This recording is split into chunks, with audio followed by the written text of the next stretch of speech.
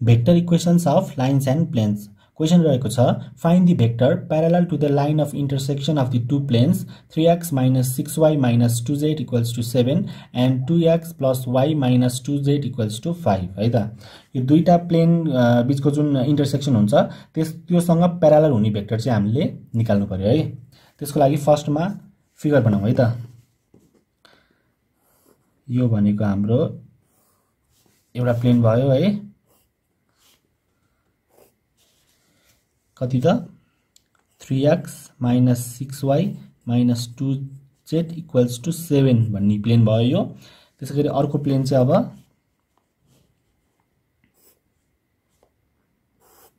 यो भयो है, यो प्लेन भयो। त्यसैगरी यो प्लेन भनेको चाहिँ 2x plus y minus 2z equals to 5 यो भयो। अब यो दुईटा प्लेन को इन्टरसेक्सन भनेको त यो हुने भयो हैन, यो लाइन भनेपछि अब हामीले चाहिँ के निकाल्नु पर्यो त, प्यारालल भेक्टर। यो लाइनसँग प्यारालल हुने भेक्टर चाहिँ हामीले निकाल्नु पर्यो है त।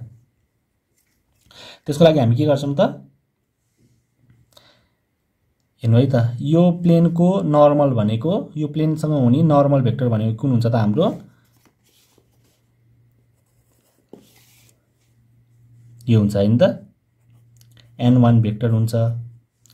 n1 भेक्टर भनेको कति हुन्छ हाम्रो 3, -6, -2 है।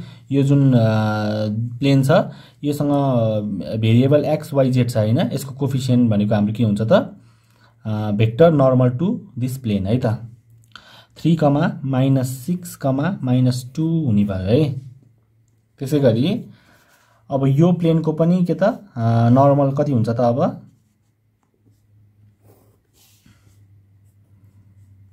n2 भेक्टर भनेको 2, -1 2, 1, -2 हुने भयो हैन, 2, 1, -2 हुने भयो। अनि अब यहाँ हेर्नु त, दुईटा हामीले निकाल्यौं हैन, यस्तो भन्यो हैन, यहाँ हेर्नु त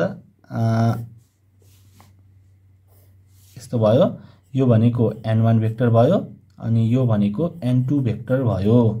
अब हामीले निकाल्नु पर्ने चाहिँ के हो त, यति गरिसकेपछि अब यो जुन इन्टरसेक्सन छ, यो दुईटा प्लेन बीचको इन्टरसेक्सन, यो लाइन योसँग प्यारालल हुने भेक्टर हामीले निकाल्नु छ भनेपछि त्यसको लागि त के हुने भयो त, यो लाइन हैन हामीले निकाल्नु पर्ने। अब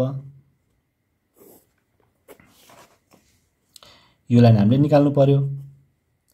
यो भनेको के हुन्छ त, n1 vector cross n2 vector गर्यो भने हाम्रो योलाई v भेक्टर भनौं, v भेक्टर आउने भयो हैन। यही v भेक्टर हामीले निकाल्नु पर्ने छ है। भनेको तपाईहरुले बुझ्नु भयो कि भएन यो है, हेर्नु है त, v भेक्टर हामीले अगाडि पढेको के छ त, यस्तो खालको छ हैन। अब सपोज यस्तो छ भने यो a भेक्टर भयो, यो b भेक्टर भयो भने अब हाम्रो a vector cross b vector भनेको के हुन्छ त, n भेक्टर हुन्छ हैन।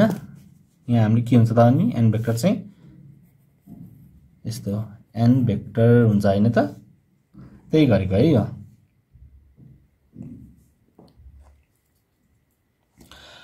अब के गर्नु पर्यो त, यहाँ हेर्नु त, यो भनेको हाम्रो